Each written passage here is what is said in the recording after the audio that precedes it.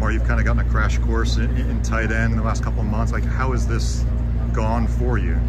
I think it's been really well, very well. You know, transition from high school.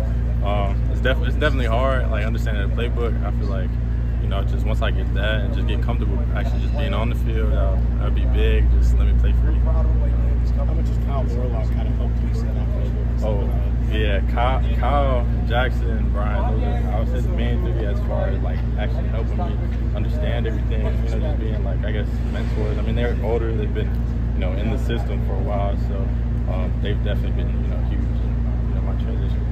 Coach Norvell said you really improved from the first scrimmage to the second. What was the key to you to make those necessary adjustments?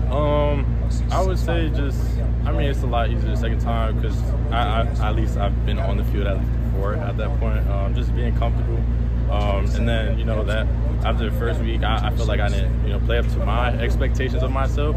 Just had to, you know, get into lab, Coach Brady, Coach Preston, just early in the morning, just, you know, just really just understanding the playbook, and just being comfortable.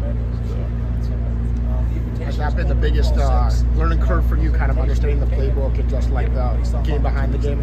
Yeah, I would say definitely just understanding, you know, just the little things too on top of that. So not just understanding my assignment, but you know, how to actually make the action of, you know, doing that assignment. So just footwork, you know, little things like that, hat placement, you know, just little things. What's it been like working with Coach Thompson? That is a funny old dude. If you see this, that's a funny man. I love Coach Thompson. He's definitely, you know, honored everything he said throughout my recruiting process. You know, he's just been a man of his word. He's really real. And then he's just, you know, just keeping me accountable. He never lets me slack. If you ever see me walk, he's like, come on, Mark, like jog. Finished. We have a thing called 2 lines. So after every play, just run past 2 lines, just get in comfortable, just, you know, finish it. So.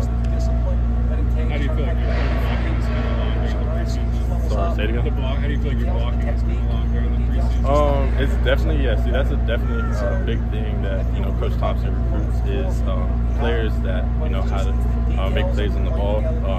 Like big wide receivers, like I was talking about through high school. You know, I was a big wide receiver, so I was never really hand in the ground type, you know, tight end.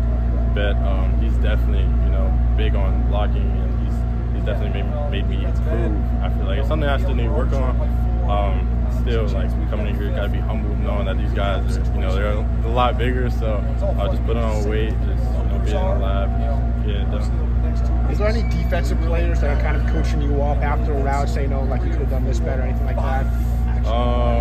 What does that look like for the 5th guy? I mean, I would.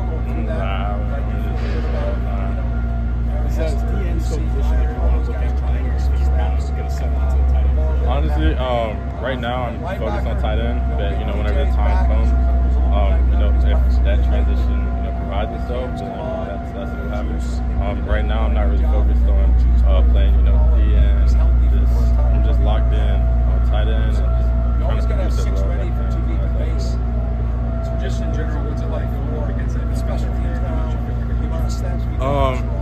It's something I said in my past interview, like, just, you know, I feel like the best way to, you know, become like what you want to be is just go against people that are honestly going to whoop you sometimes. Like going against Marvin, like I had Brian one day, you know, come up to me, he was like, let me get this rep, and I was like, man, I want it. Like trying to go against guys like that, you know, I feel like Marvin's definitely, you know, 1st round caliber guy. So just going against guys like that, you know, just even if I'm getting whooped, you know, it is what it is. You just learn from it, you get better.